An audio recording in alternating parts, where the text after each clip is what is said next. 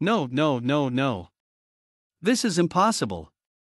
2 hours ago, as Tasha rolled me off of the bed, I woke up and whined. My goodness, just let me be.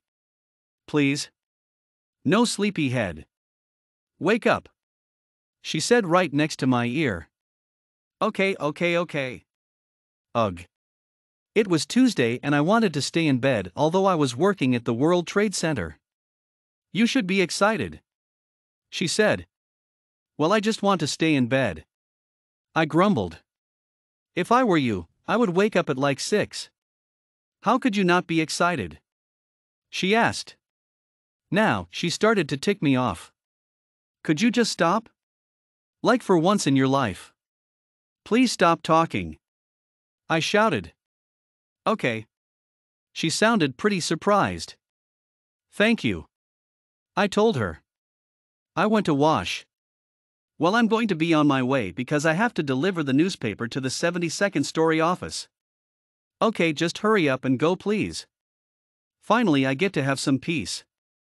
I turned on the radio. It was 8:44 in the morning. Then I heard some kind of an airplane coming in really low. At first, I thought the plane was doing that on purpose, but then bam. I peered out the window and the World Trade Center was smoking like crazy. It must have been the plane. Holy moly. It couldn't be. Maybe I was dreaming. This was impossible. Then I thought of Tasha. Oh no, oh no, oh no. I immediately snatched up my phone and called her. She didn't answer. Come on, answer your stupid phone. I urgently called her again, but she still didn't answer until the 4th ring. Where are you? I screamed. I'm fine. I'm at an underground parking lot. There's a lot of people here. She said. Stay right where you are and only move when you really need to. Okay? I went outside to see the damage. It was not looking good. Smoke was filling up both the buildings north and south. People were screaming and yelling for their family members. I screamed for Tasha. Then I heard someone yelling, Amy, Amy. I pushed around the people that were standing in my way to get to the person that was shouting my name. I couldn't stop it. I was like a fly that smelt rotten fish. I couldn't stop going to Tasha. Tasha. I screamed back. Here. I then ran into somebody. That somebody was Tasha. Thank goodness you're safe. We have to go back home. Hurry. As we were running for our lives, something shook like an earthquake. It couldn't be. This was New York. Manhattan. There were no earthquakes here. Then I heard screams. Bone-chilling screams. It sounded far away, but there were lots of screams, and it was coming from the towers. I made a huge mistake by looking back. I had lost time for running. Run! I screamed. My legs turned into jelly. Tasha and I ran. I tripped. I scraped my knees and hands. Although I had blood running from my hands, I didn't have time to register the pain. If I stopped running now, I would get collapsed under the storm of dust. Come on. Stand up. Tasha screamed at me. The storm monster was creeping up on us. Our house was about a block away from us. Then we decided to make a mad dash for it.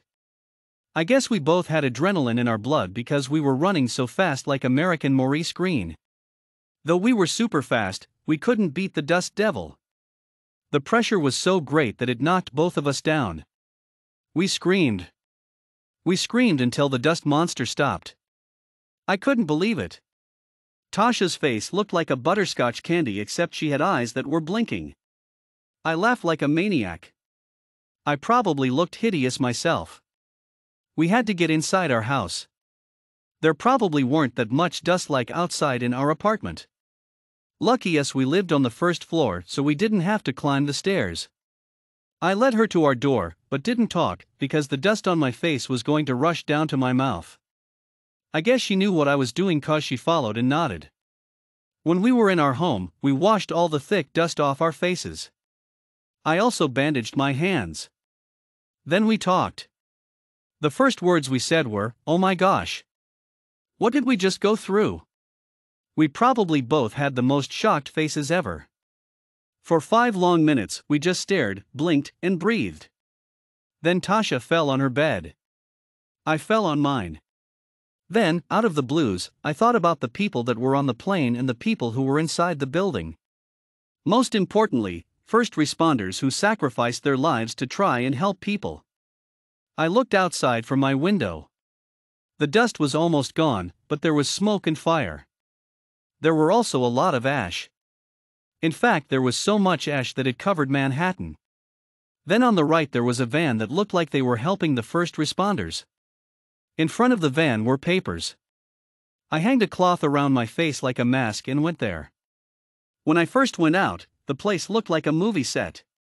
It was like a fantasy movie set. I still couldn't believe my eyes. Tasha was so exhausted that she fell asleep. So technically this was my chance. The paper was a sign-up sheet. I wanted to help, and this was my chance to help. I wrote my name and got a proper mask. I guess somebody was in the van because he gave me a t-shirt with that was black and blue. He said that if I didn't wear it, people would take me to the hospital. I laughed at his joke. "So, where do I start?" I asked.